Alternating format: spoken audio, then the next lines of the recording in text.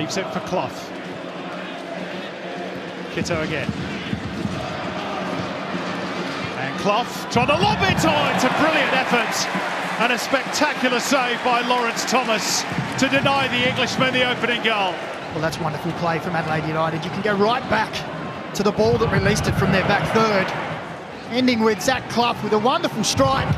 Lawrence Thomas at full stretch pads it away. Lovely one-touch, two-touch football from Adelaide United. Here he is again, the Socceroo, Brandon Borello. And it was just the faintest of touches by Gauci. Maybe he saw that one late. I think he had an obstructed view, and it was at the very last second. Managed to get a thumb on it. Who's going to provide the goals? Clough again, short this time for Goodwin. Change of angle for the Englishman. And nodded in beautifully by Ben Warland. It's only his second ever goal in the A-League men's competition. And it gives Adelaide a priceless lead. Less than 10 minutes before the break. Amalfitano.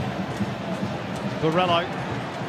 Always so hard-working, Brandon Borello, good strength.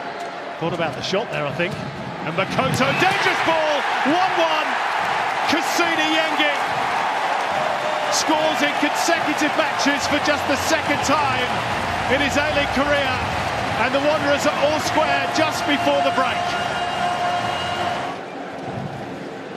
Their hero in front of them, Craig Goodwin, drives it in towards the near post. It's worked again. Same combination from the corner. And Ben Warland has a double. Absolutely extraordinary. As he go towards that near post again, surely the Wanderers have learned their lesson.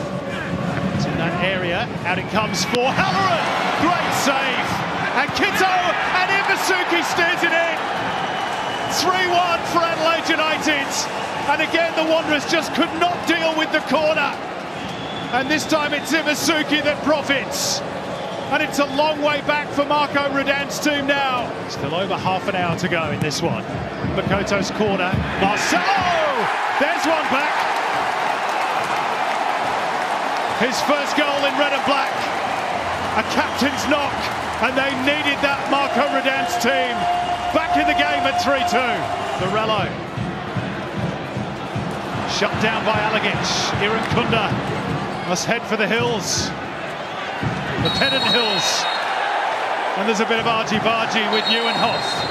Lachlan Barr and Marcelo now squaring up. Two big, strong men, goodness me. And the game that has been so wonderfully enjoyable to watch in terms of quality ends in acrimony, and Marcelo is shown a red card for the second time this season.